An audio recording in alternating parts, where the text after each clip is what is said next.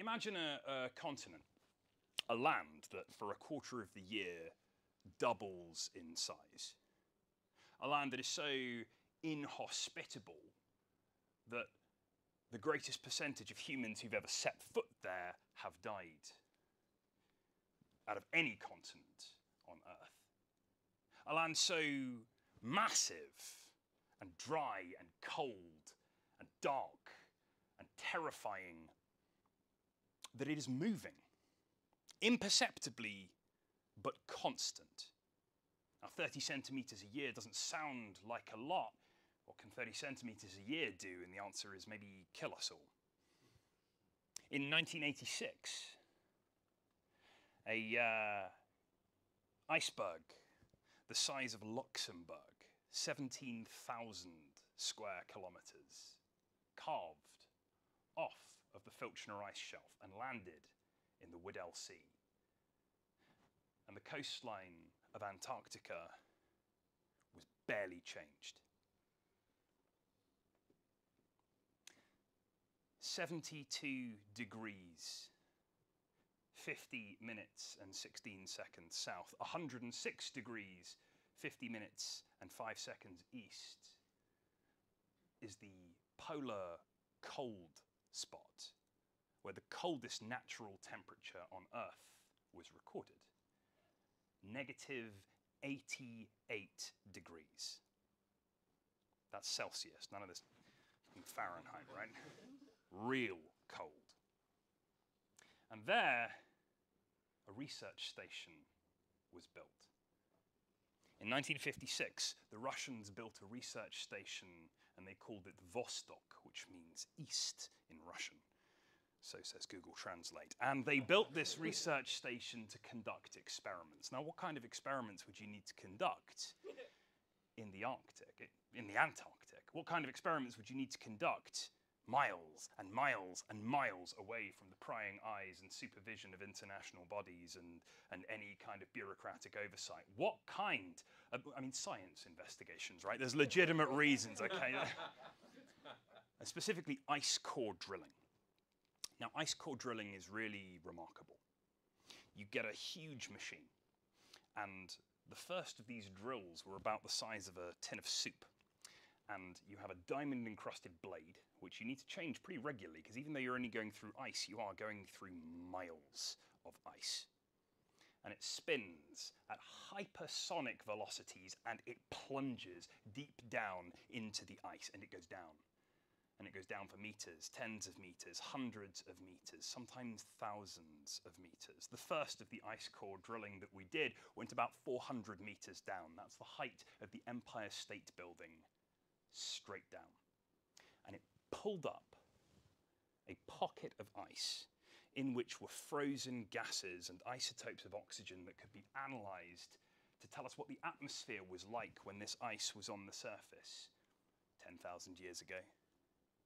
20,000 years ago, 800,000 years ago, and over the millions of years that we have lived on this planet, over the eons and the ages, the different epochs have been charted in ice, a history that lies there waiting to be discovered. And at the true polar cold spot, Vostok Station was built, and they started to dig. Well, they dug 400 meters, but that barely scratched the surface. They dug 1,000 meters, a quarter of the depth of the sea. But they weren't done. By 1994, they had gone 2,222 meters down, and the scientists were convinced that there was something else down there, something unknowable. Antarctica is the least explored continent. You can't use thermal imaging down there. Your sensors come back with a great big fuck you. You can't trick the Antarctic. It is cold, and it is near impossible to explore, but what we do know is that labyrinthine networks of caves filled with salt water and fresh water rupture and ripple and spread fractally under the ice for hundreds of thousands of miles. And throughout human history, there have been reports of things that live and emerge and return to the hidden world under the Antarctic ice sheets. Well, Lake Vostok in 2012 had a malfunction, an accident. Their drilling machine broke, and it broke in a very interesting way in that it got stuck on and pushing and going down and down and down, and though the blades broke, the machine kept pushing and digging deeper and deeper than it had ever gone before, past 2,500 meters, past 3,000 meters, past 3,500 meters, until at 3,700 meters, almost the entire depth of the Earth's oceans, they punched into a subterranean lake, Lake Vostok. Anton Padalka was one of the scientists that went down to investigate. Chance of a lifetime. Chance of hundreds of lifetimes. One of the amazing things about this lake, if you know anything about Antarctic exploration, I can see we have a couple of experts in the room, you shouldn't be able to use scuba equipment. I won't bore you with the details, but the pressure and the cold and the density, but you can in Lake Vostok. The saline content and the, like I said, I won't bore you. I'm sorry. And so the team, who were ice core experts, not explorers, who had a few scuba suits and a few bathyspheres built in the 1800s that the Russians had given them because the Russians didn't have a lot else, dug the tunnel, widened it out enough for a person to move down, and began the process in a diving bell, going down 1,000, 2,000, 3,700 meters to the ice shelf above Lake Vostok. Well, Anton Padalka led his team, and they established a base camp and they set up a perimeter. There was one person left up in the station to radio for help if anything went wrong, and let's hope nothing went wrong, because help would be a long time coming, because we are, after all, pretty far from civilization. So Anton Padalka, in his incredible neoprene thermal scuba suit, with the rest of his team and their huge bulky radios and their massive underwater cameras designed to flash and capture snatches of light and bring information back to the surface about the creatures that might exist, about the things they could find, headed down into a lake inside a continent at the bottom of the ocean. Fucking nuts, if you ask me. Well, they went down and they found that Lake Vostok, by the occasional flashes of camera light and sweeping beams of torches, they saw that this huge lake was like a long coiled serpent, not very wide, but extremely long, and it stretched for at least 2 miles in either direction. And so to cover more ground, the team split up. They realized after about half an hour that they weren't able to get in contact with each other. Not entirely unexpected. The brilliant light filtering down from the surface refracted off of the incredible crystalline structure of the ice shelf they were within, which made communication difficult at the best of times, scrambling their radios. But when they swam together, the three of them who were part of the team, and looked, they saw that the huge radio apparatus they were carrying had been smashed. Wires torn out, plugs pulled asunder, sabotaged. Well, they turned and swam as a unit to try and get closer to the other two. But the other two didn't appear to be anywhere inside. So they started to map the cavern, to explore the lake, to check in with each other visually using hand signs. And then from round a rock on the other side of the lake, there came movement that looked a lot like a scuba diver, somebody in scuba gear. Not exactly like the scuba gear that they'd had. The radio wasn't there for a start, and the movement was strange, but clearly this was one of their missing divers, and so the team made their way underwater, bubbles escaping, trying to communicate with flashes and hand signs. And when they got within 100 feet of the moving scuba diver, the scuba diver expanded. and arms became tentacles. And the tank unfurled, and the creature's true form revealed itself. This was no scuba diver. This was a squid-like creature, 30 feet long. And it slowly pulled itself out with its tentacles and started moving towards the 3 remaining divers. Well, Anton Padalka hung back, but his 2 friends were less lucky. He saw something moving through the water, like a cloud dispersed. Ink, you'd imagine, from a typical squid, but this was translucent, still very much there. And as the cloud expanded and hit his 2 friends, they started to paddle with a beatific smile on each of their faces as the creature's tentacles tendrilled out and wrapped themselves around his friends and began to pull them apart. Arms and heads and limbs slowly fed into the huge maw that appeared in the center of the beast.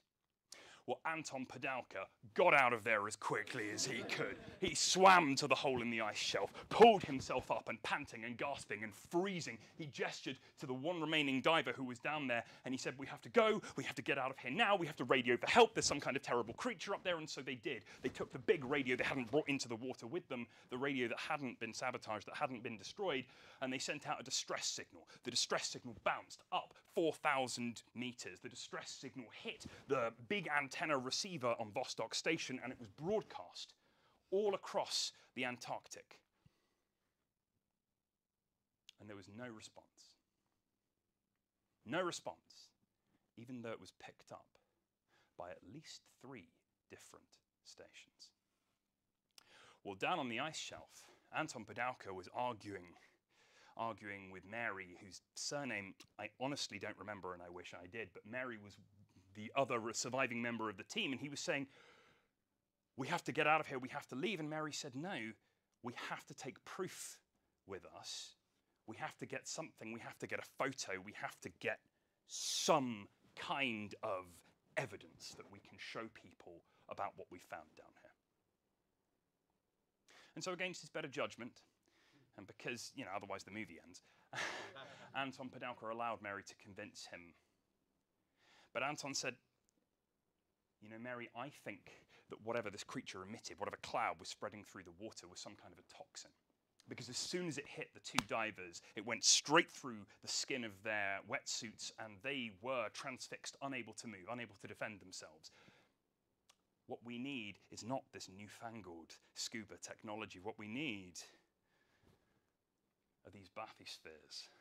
What we need are these ancient, hulking culks." And so the 2 of them got into these unwieldy, rusting, bulbous units that would not let water touch them at all. And they descended with swiveling lights once more into the darkness and the cold of Lake Vostok. Well, soon the cloud appeared, the strange yellow particulate that spread towards them, heralding the arrival of the creature that they would later call Organism 46B. Well, Anton was right. The strange toxin that this creature released stopped at the edge of their ancient, rusting suits, and the 2 of them were able to head towards it. A giant camera was raised, this thing 2 foot wide with a great big muzzle that flashed brightly, getting the creature's attention.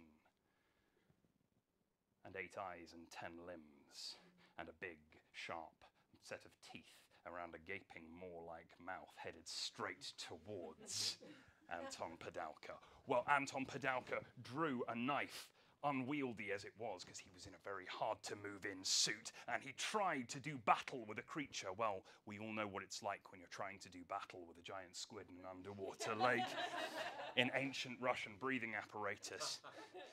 It's a fair fight, but it's not easy.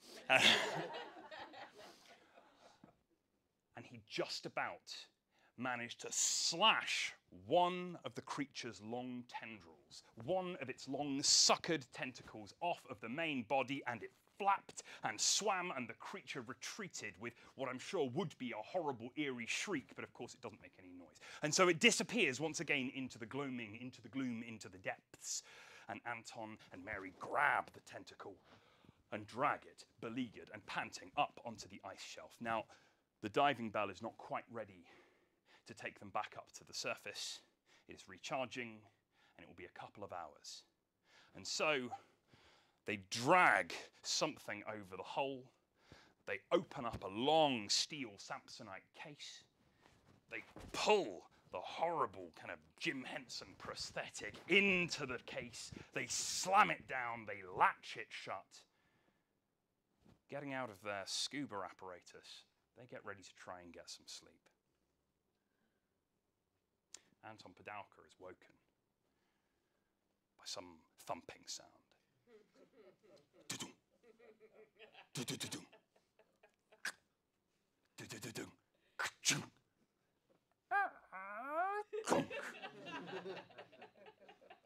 He sits up in the dark and looks around. It is cold.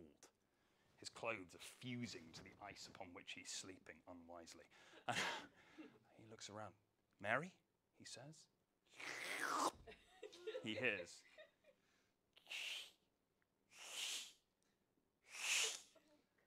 Ah! And he turns on a torch and swings it around to see that the tentacle has made its way out of the box and crawled itself along the ice and strangled Mary in her sleep. So Anton Padalka stabs the tentacle up and he slams it back in the box and he says, why did we wait for this thing to charge? So he grabs the box and drags it into the diving bell and I don't know how diving, pulls himself up. The diving bell takes him all the way up to Vostok Station, and he gets to the top of Vostok Station and he tries desperately to send out a radio frequency, and he finds that the comms have been jammed. And pretty soon he hears the whirring sound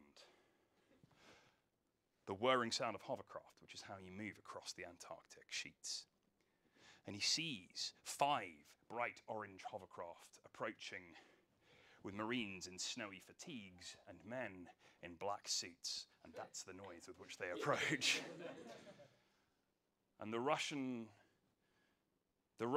Secret Service has turned up, and they start debriefing him and asking him questions, and they ask him questions about the creature in the lake, and they seem to know an awful lot about it. They said, did it have 8 limbs or 10? And he said, how did you, I didn't get to tell you. The color of the toxin that it released, was it yellow or green, would you say? And he began to realize that they may not be the first to encounter this creature, and that his team may have died for nothing. And he says to these people who have taken all of his photos, who have taken all of their findings, who have taken all of the ice cores, and who have taken the tentacle onto the hovercraft, he says, are you going to kill me because of what I know? And the Russians laughed and said, of course not. Of course we're not going to kill you. The Antarctic will do that for us. And they got on the hovercrafts and they departed, leaving Anton Padalka alone, 4,000 miles from the nearest station, 3,500 meters from the nearest creature. Thank you very much, everybody. Thank you, thank you, thank you.